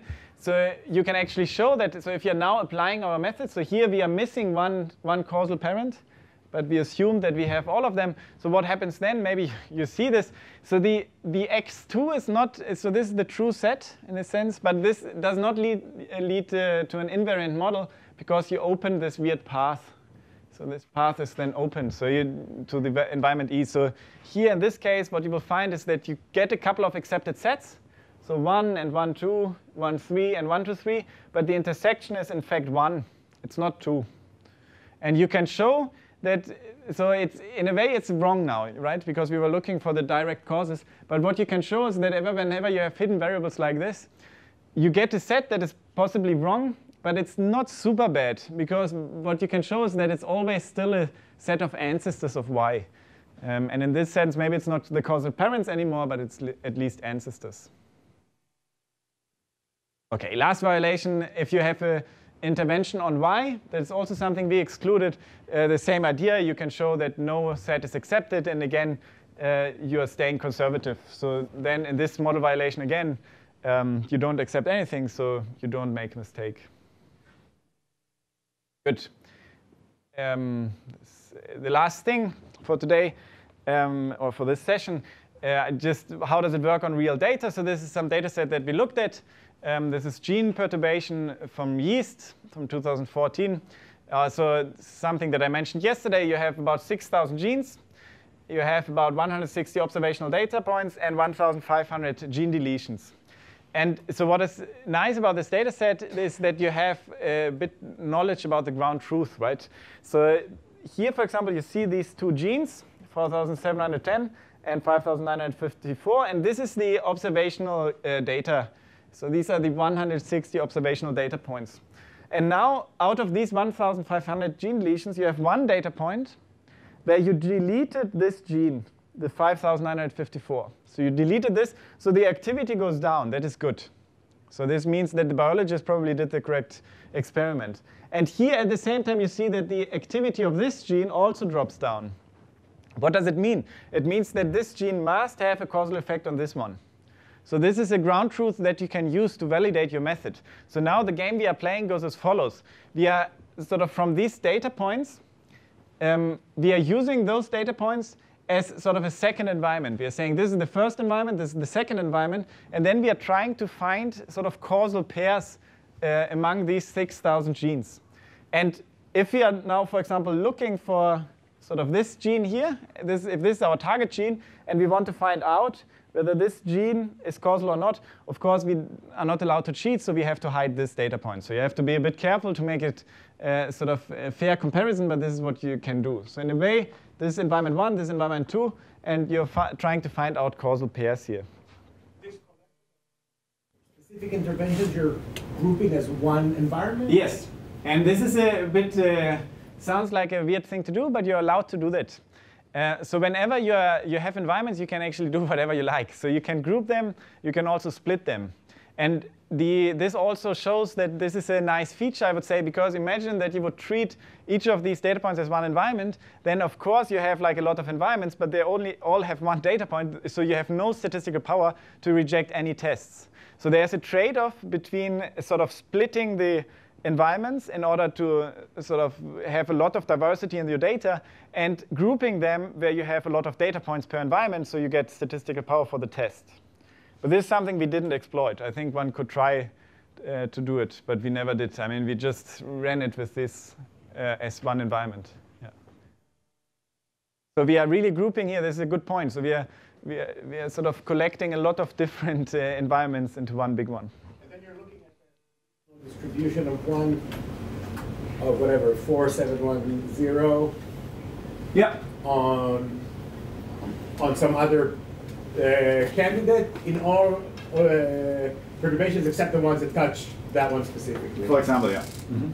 And one more word about the conditioning here. So if this is the same model in environment 1, 2, 3, 4 up to 1,500, of course it's also the same model if I group the 1 to 700 and then the 700 to 1,500, right? It's the same thing. So I mean, whenever this null hypothesis is satisfied for the causal parents, then you can group as much as you like. You have to be a bit careful here again. So whenever you're looking for causes, but this is a detail I think, but whenever you're looking for causes for 4,710, of course you're like not using this one, but one has to be a bit careful actually. So how we did it is, so you are hiding this data point where you intervened on this guy, and then you're running through all the possible genes and trying to see whether in one of these sets this guy showed up as a possible cause, and then you could check, is it really a cause or not? So this was a long, you have to do like, you're running through a lot of different possibilities. It takes quite some time, but there are a couple of tricks to speed it up. Anyhow, so this is what you can do, and this is what we found out. Also tells you that so there seems to be some signal, but it's not like we are at the end of the story. So there are a lot of things to work on still. So this, what do you see here? So on the x-axis, you see the number of sort of causal pairs that you predict. So you're saying the first one, for example, is a pair that says, aha, so I believe gene number 17 is really causing gene number 120. So this is the most significant pair. So this is the case where the method is most certain about. So then it's an RC type curve. So then when you make when it's correct, when this pair is indeed causal, then you go up one step. So then you take the next significant pair, and again you check is it correct or not, and if it is, you go up. So this means that this identical line, this is the perfect thing. So better, this is sort of the, this is as good as it gets. So this means that all of your predictions are correct. So here the gray bar is sort of something that you expect if you just guess randomly. So this is a 99% prediction interval. So if you just randomly pick some pairs and say, well, I believe that this is causal. And these green and orange, these are these invariant-based methods. So this is something that you can try. And what you see is that, I mean, of course, they're not perfect, but it seems that there's some signal that you find, and at least some of these results of the first results are correct. We were very happy to see it like this. And this is sort of the point that I would like to sort of bring up here. If you just do regression, it just doesn't do the trick. So if you do regression, like there are various versions, of course, but this is like with the lasso. So you do a variable selection technique. So you're trying to say, OK, I'm trying to predict this gene, and I just see what are the most significant predictors. Then you're not beating random guessing. So this is the green line here. So this is where you are at. So is it interventional data or not? Yeah, we have used both. So we either you pool. So either you pool the interventional and observational, or you use only observational, or you use only interventional. Doesn't make a difference.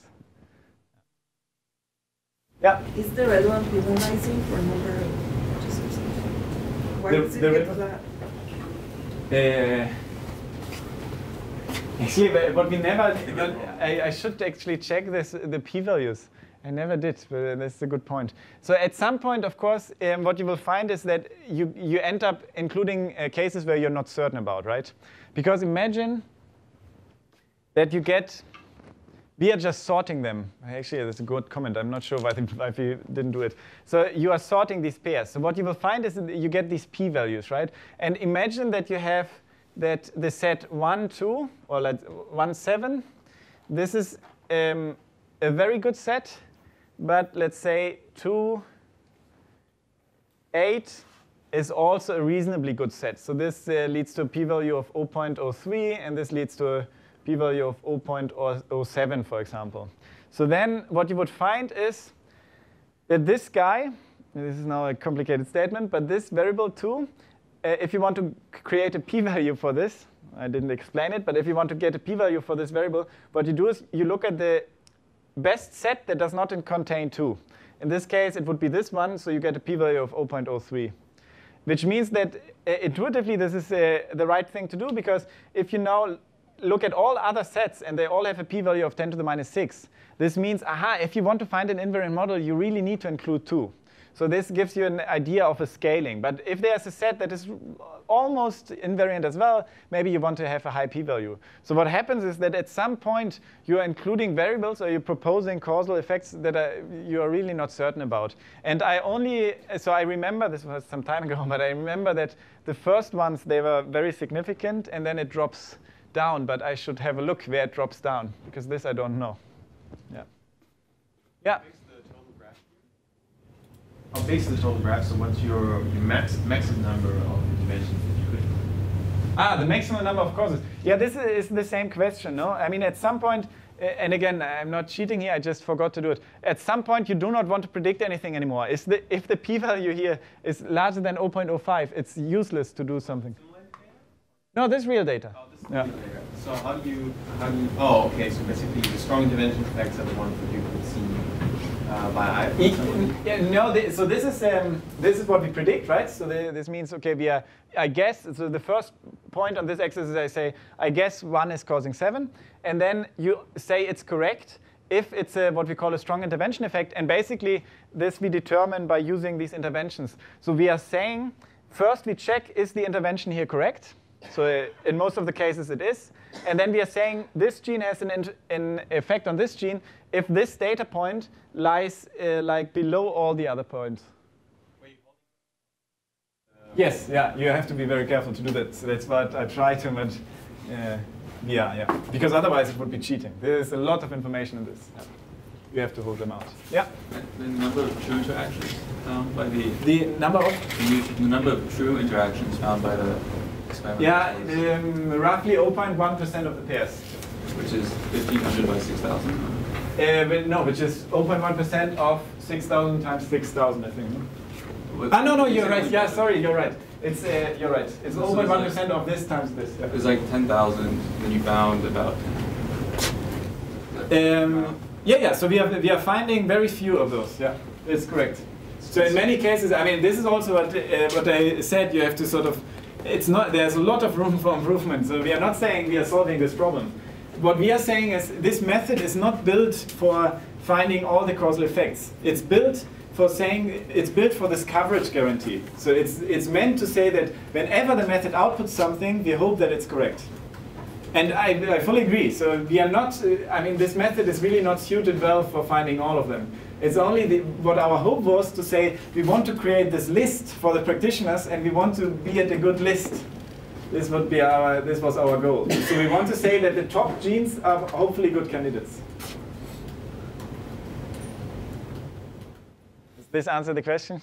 But I mean, if you would find something that goes up until 10,000, I mean, the community would give you a prize. That would be amazing. Yeah. Good. I think I'm again running over time. So with this, let's conclude here. What's coming like in the afternoon? I will try to argue where you can use these causal ideas in machine learning as well. So thanks for your attention.